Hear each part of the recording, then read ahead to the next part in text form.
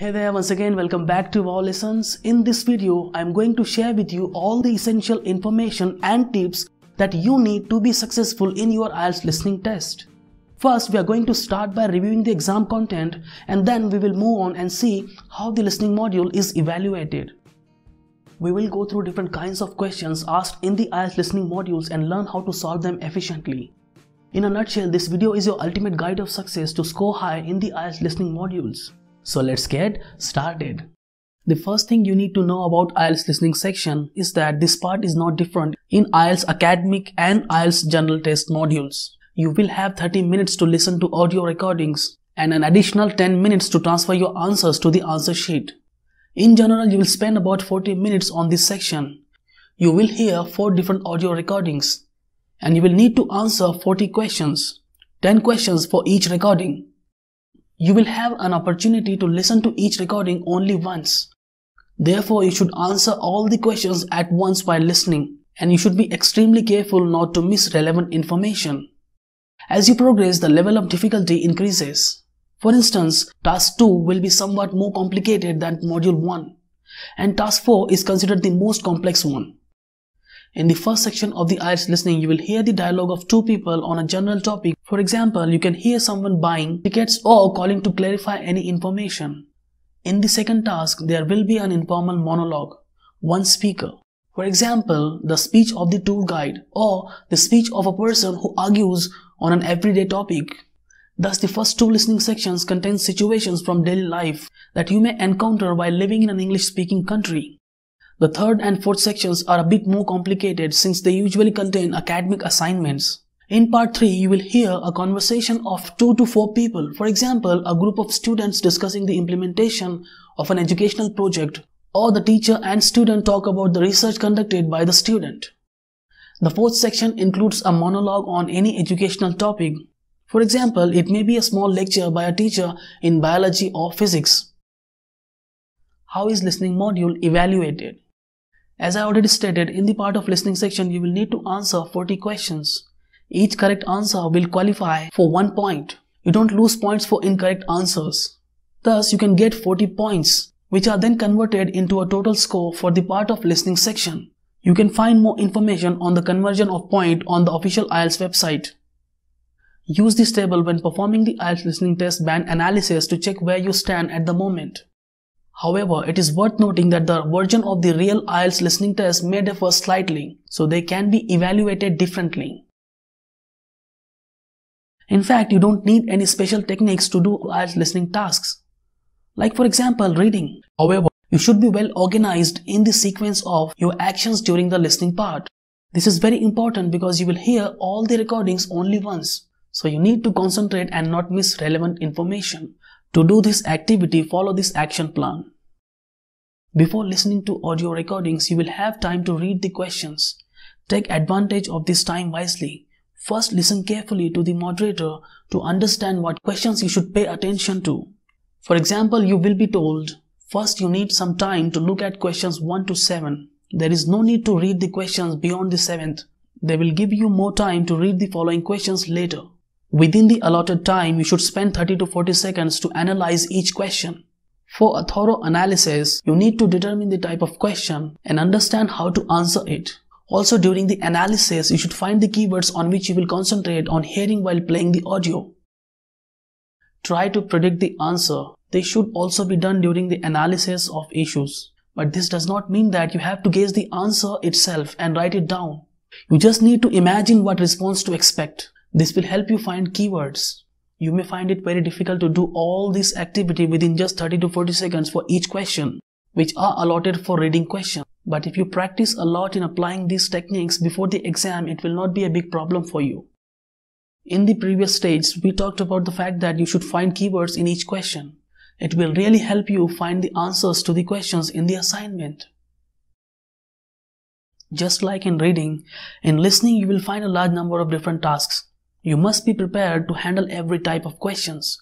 Therefore, let's take a closer look at the kinds of questions asked in this part of the IELTS. Form completion. Most likely you will meet this type of question in the first section of the IELTS listening, although it may also appear in the other sections. In this type of assignment, you will need to fill in the blank in any form or questionnaire. In this task, it is very easy to predict the answer because the form and questionnaires often already contain all key information. For example, age, name, work, hours, phone number, etc. Multiple choice assignments are found in almost every test. Usually you will need to choose one answer out of 3, but sometimes there are tasks with 4 or more answer options. In this case, you will be asked to choose several correct answers. When you answer such questions, you need to remember that you must write the letter A, B or C in the form of the answers and not the word. Answers with words will be considered incorrect. In this type of assignment, you will need to add a short answer to the question. Here you need to be very careful when reading the instructions. The instructions will tell you how many words you can write in the answer. When you analyze questions before listening, be sure to check keywords. This type of question is usually asked to find some detailed information, so you need to be ready to hear it. Sentence completion. Here you will need to supplement the sentence with a short answer. Don't expect the recording to play the sentence from the assignment word for word. Most likely the statement will be rephrased. Therefore, when analyzing a question, think about possible synonyms. This task is a type of short answer question, so here you should also carefully read the instructions. In almost every section of the IELTS listening section, you may encounter questions with a schedule, table, notes, or a summary. These tasks may seem different, but the way they are done is one way. In each of these tasks, you will need to enter the missing information. When performing these tasks, you should pay attention to the question number and to where it is located to determine if we are talking about a chart or a table. Also, try to find keywords around spaces. Labeling a diagram, map or a plan. In this task, you will be presented with a chart or a map and you will need to give names to specific parts of the map or charts. As a rule, you will be given answer choices that you can use when marking. Another type of task is matching. Here you will need to connect the pieces of information according to what you heard. Most likely you will have to focus on the details while listening and determine which category the information you hear is related to. By now, you have got a pretty good idea about the sort of questions asked in this part of the IELTS. Now, I would like to give you some useful tips that will not only help you during the preparation for the test but also on the exam itself. Listen to different accents. Don't forget that IELTS is an international exam, and this means that with regard to listening, you may have to listen to people with different accents. It can be quite difficult to perceive a speech with an unfamiliar pronunciation, for example, Australian or Canadian. So it is better to take the time to get acquainted with different accents of English pronunciation before the exam. You can easily find the resources for listening to various accents on the internet. For example, on ABC Radio you can listen to Australian accent, or on CBC Radio you can find Canadian accent. In addition to different accents, you should just listen a lot in English. And no matter what it will be, serials, radio, songs or podcasts, the main thing is that the speech should be in English.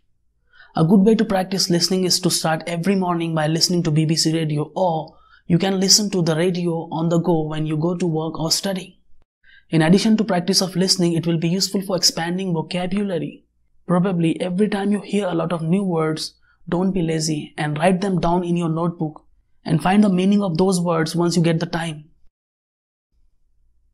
Solve a lot of practice tests. Attempting a lot of practice tests will allow you to become familiar with the various types of tasks, and you will learn how to properly allocate time before listening, for analyzing questions and searching for keywords.